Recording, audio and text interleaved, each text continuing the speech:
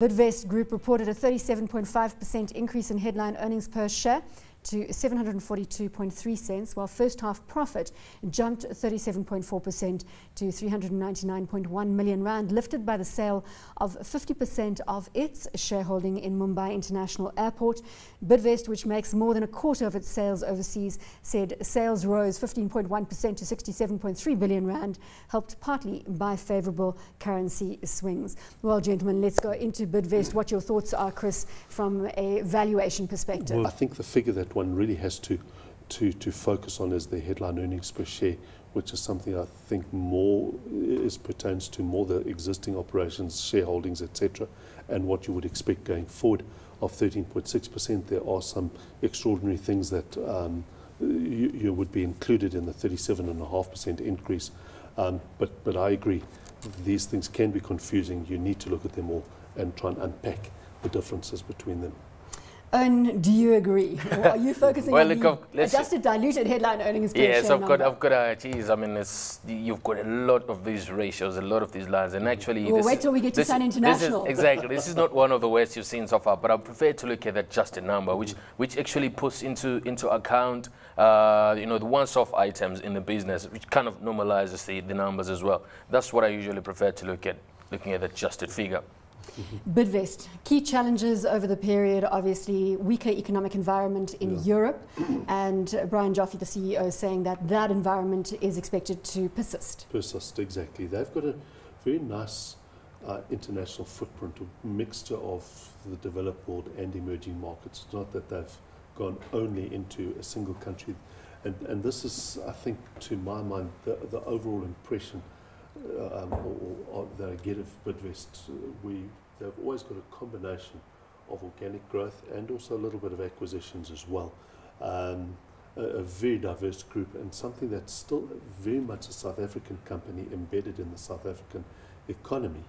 And it's one of those that you would say, right, it's really a very good reflection of the South African economy in the sense of the overseas assets and also the nice mix. Owen Joffe saying that Southern African trading conditions had improved, but sectors such as light manufacturing, construction and discretionary consumer spending remain weak. Absolutely. I mean, if you're talking about the construction space, you've seen what's happening in South Africa. Most of the constructors are going overseas now for business. You saw that in Wilson Bailey, you saw that in Avenge. So if you're an operator in South Africa, there's definitely quite a bit of a squeeze in terms of new projects coming through. And, I think the environment could continue to be challenging, especially if there's no improvement in Europe per se. Asia, though, is one of the jewels in the crown. It is one of the jewels in the crown. I think... they did sell off some of their stake in the Mumbai Airport, as far as I understand, half their stake, and I think they've done quite well out of that, in the end, and that's one of the reasons why you've got 37.5% increase in... If you strip it out, you've got 13.6. Exactly. We don't want to go back to that debate. No, exactly. But the point is that there are growth areas, and not only in the sense that there's more acquisitions that they can make in that area, but the economies themselves are growing, and also the sectors that they're involved are also are growing. So there's a lot of in the areas that they're involved in where the wind is really, they've got a lovely tailwind to actually help boost it. It's the right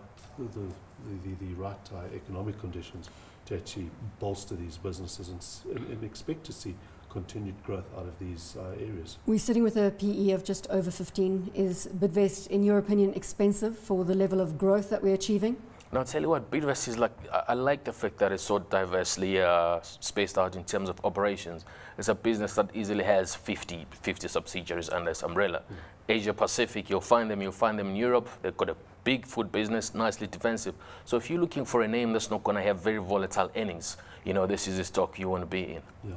From a valuation perspective? Valuation, I'm not worried. I think it's delivering the growth. Normally I'd worry about a diverse conglomerate that think, can you get all this? But I think Brian Joffe knows how to run these kinds of businesses, and this is something that one would go. Well, in this uncertain environment, you get a diversified portfolio in one company. This is like a unit trust in its own right that you can actually just buy. I think it should be part of everybody's core core holdings. In other words, in any portfolio, you'd want some Bidvest in that portfolio.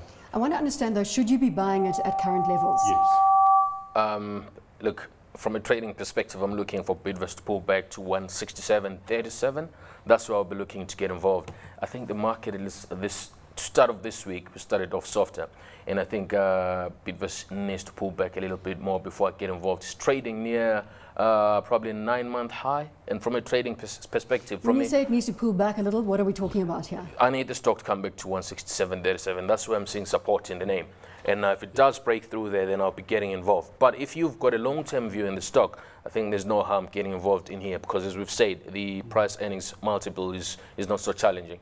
Well, there you go. Trading perspective versus long-term holding strategy. Yeah, you just buy this if you and not a shabby dividend yield there as well, 2.79%. You're getting growth above inflation, and it's a decent dividend yield, etc. Have we already answered the question then? Hot or with hot a or not in the special trading book? dividend of 80 cents.